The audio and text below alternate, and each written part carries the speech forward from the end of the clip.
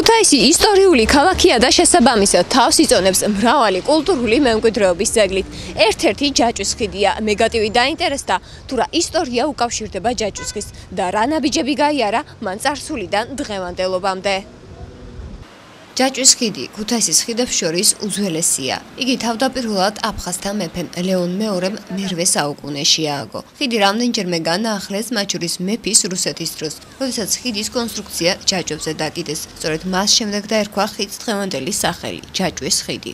პროფესორი ვლადიმერ წვერავა ხიდის უახლეს ისტორიას და იმ საინტერესო ფაქტებს გვაცნობს, რომელიც მას უკავშირდება. მნიშვნელობასთან ერთად პროფესორი იმ სამწუხარო ისტორიასაც გვიყვება, რაც ჯაჭვის ხიდს უკავშირდება. აქ აშენებული იქნა ქვის ბურჯებზე ხის ხიდი, რომელიც ჯაჭვებზე იყო დაკიდებული და ამ ჯაჭვებზე გადებული იყო სავალად ხის ფიცრები. სამწუხაროდ მე-19 საუკუნის 60-იანი წლების ბოლოს ეს ჯაჭვის ხიდი ჩაინგრა, გაწყდა ჯაჭვის ხიდი. სამწუხაროდ იმიტომ ვამბობ, რომ ადამიანები ჩაიტანია, აი ამბობენ, რომ თბილისიდან მოდიოდა მოლაკნების ჯგუფი, რომლებსაც გზადაგზა უერთდებოდნენ მოხეტიალი ადამიანები. 5 ფორანი გადავიდა ჯაჭვის ხიდზე და დარჩა 4 ფორანი. და აი შუა იმას რომ მიაწიეს, გაწყდა და მთლიანად ჩაიტანა და ადიდებულმა მდინარემ თან წაიღო ისინი. მოგვიანებით ჯაჭვის ხიდი აღადგინეს და უკვე რკინის კონსტრუქციით, თუმცა მისი სავალი ნაწილი ხის იყო, რაც ხშირ შეკეთებას, აღდგენას და შესაბამისად ფინანსებს საჭიროებდა. ქალაქმა პრობლემის გადასაჭრელად მოხერხებულ ხერხს მიმართა.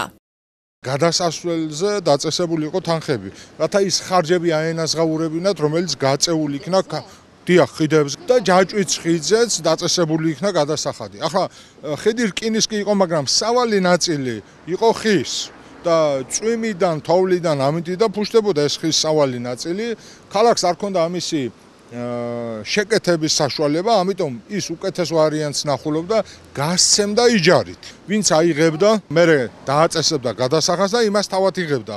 და ქალაქის ბიუჯეტში შექონდა ყოველთვიური გადასახადი.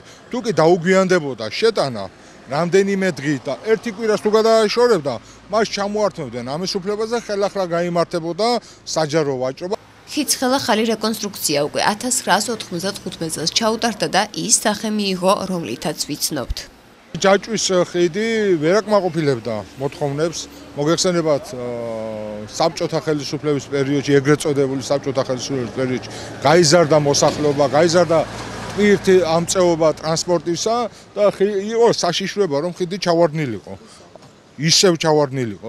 ამიტომ აი თეიმურაზ შაშიაშვილი იყო მაშინ ქალაქის მერი, ქალაქმა საზოგადოებამ გამონახა სახსრები და ეს ხიდი 95 წლისათვის აშენებული იქნა ინჟინერ ანდრო აბრამიძის მიერ.